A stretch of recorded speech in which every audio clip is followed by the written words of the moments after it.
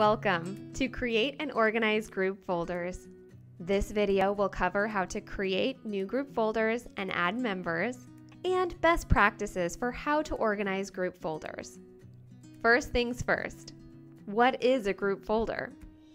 If we navigate to the Folders tab in Quip, you can see that there are 3 levels of folders: group folders, shared folders, and My Documents. My Documents is where your private or personal folder lives, allowing each user a space to organize documents using their own personal system. Shared folders can be created by members and are great for cross-functional collaboration, such as an events committee. Now on to group folders, the reason we're all here. Group folders can only be created and managed by a Quip admin.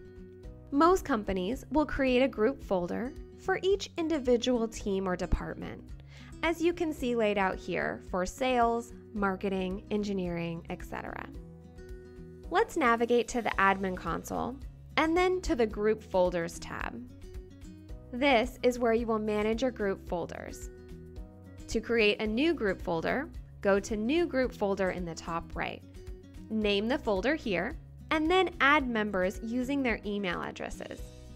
Click Add Group Folder to create the folder. Here, you can see a list of all of the group folders that are set up. Click on the folder name to see folder details, such as who is a member and folder content. You can add an existing Quip member to the folder, or provision a new Quip user who will be sent an invite to Quip and added to this group folder. To remove a member from a folder, click the down arrow and then Remove. To view the folder contents within Quip, click View in Quip to see the folder content within Quip. Now that we know how to create and manage group folders, let's talk about the strategy behind setting them up.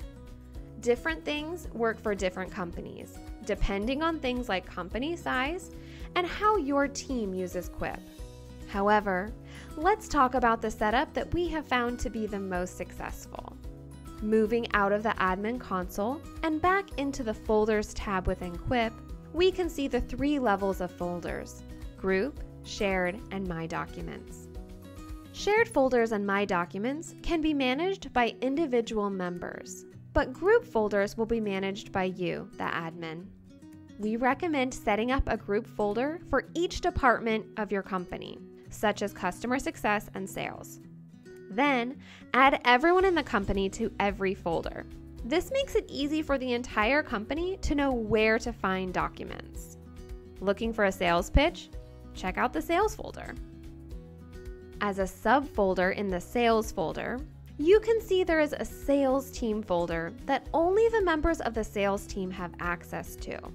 These subfolders can be created by you to get things started, but as they are not a group folder, they can also be managed by that team.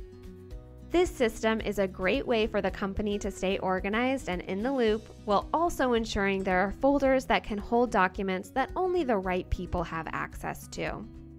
Subfolders not only keep things organized, but they can act as a distribution list. If you need to share something with the entire SDR team, you can easily do that by adding the doc to the SDR folder.